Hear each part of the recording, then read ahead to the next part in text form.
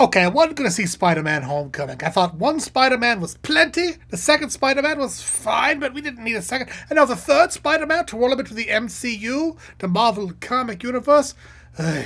But everybody on Facebook is saying, oh my god, Tom Holland is great, this is the best Spider-Man, I love it so much, so I am going to see it for myself. Well, that was tremendous! Oh. Hans vlogs at an unpredictable interval. I really enjoyed Spider-Man Homecoming. Wow, you know, it's a Saturday afternoon, nothing to do. I thought I'd go catch an early show. You know, I got one ticket to a nice reclining seat. And I thought, who gives a shit about all this? But I really, really enjoyed it. Is it the best Spider-Man ever? I don't know. I think the first one that with Tobey Maguire that Sam Raimi did like 20 years ago, maybe 15 years ago. Really good, really nailed it.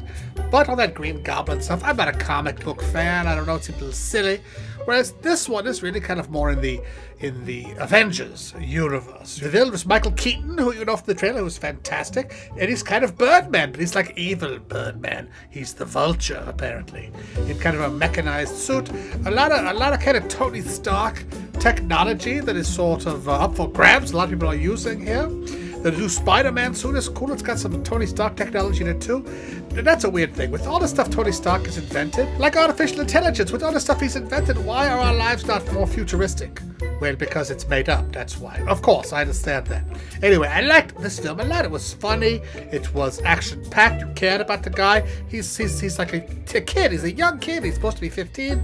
He's, I think he's actually 19. But he's just a kind of a little twerp. But I get it. It makes sense. They also made Aunt May, who's supposed to be a little old lady, into a hot 50-year-old Marissa Tomei. Wow. It kind of mocks the Marvel comic universe, the MCU, a little bit. There's some great Iron Man gags thrown in there. I don't want to spoil it and tell you too much, but one of the great things I like the most is there's no origin story. He is Spider-Man at the beginning. There's kind of a prologue that harkens back to the stuff you saw in the Avengers Civil War, that big battle scene where Spider-Man made a brief appearance with Tony Stark. Like, it sort of assumes you've seen that, but you get like a different perspective of all of that at the beginning of this movie, which is kind of fun, just to bring up to speed, I suppose. But no origin story, no need to get bitten by a radioactive spider. That is mythology, that is written, that is understood. But we kind of catch Spider-Man in the time between. He had the shitty spider suit and the nice spider suit. And in this world, the nice spider suit was made by Tony Stark. Okay, wonderful. I saw it in 3D for some reason. It's the time it was available to see, so that's why I don't really care about 3D. But it was great. It looked great in 3D. All the buildings look three-dimensional. I don't know if they shot it in 3D, but it certainly looked good in 3D. One thing I liked in this, they've not done in the other Spider-Man movies, was Peter Parker's friend group at school are all a bunch of nerds. He's going to kind of a technical high school, a kind of a science math high school, and all of his friends are like the chess club and the debate club and the academic decathletes and all that jazz. And they're all a bunch of nerds, but they're still like a bully. But the bully is a nerd bully, which I kind of like, played by, what's his name? Tony Revolori, who was the lobby boy from the Royal Budapest Hotel. He was terrific too. And the after credits scene, you know how like Marvel films, you know, you watch some credits and that's great, and then there's an after credit scene, and like the last Guardians of the Galaxy had like 4 after credit scenes, I think.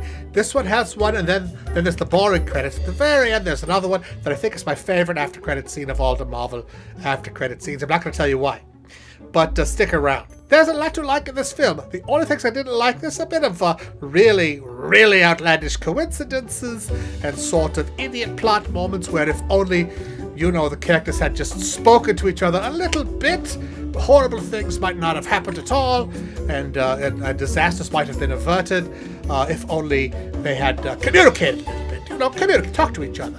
Not play it all cagey and, you know, all these super people with superpowers and magical technology, they tend to just sort of not talk about each other. They let each other figure it out for themselves, as opposed to take 5 minutes and just discuss a plan or something. But don't let that bother you. It was terrific. Go see Homecoming. It's the Homecoming dance. That's the Homecoming, you see. There's a Homecoming dance in there. Anyway, go check it out. Lots of great gags, lots of good fun.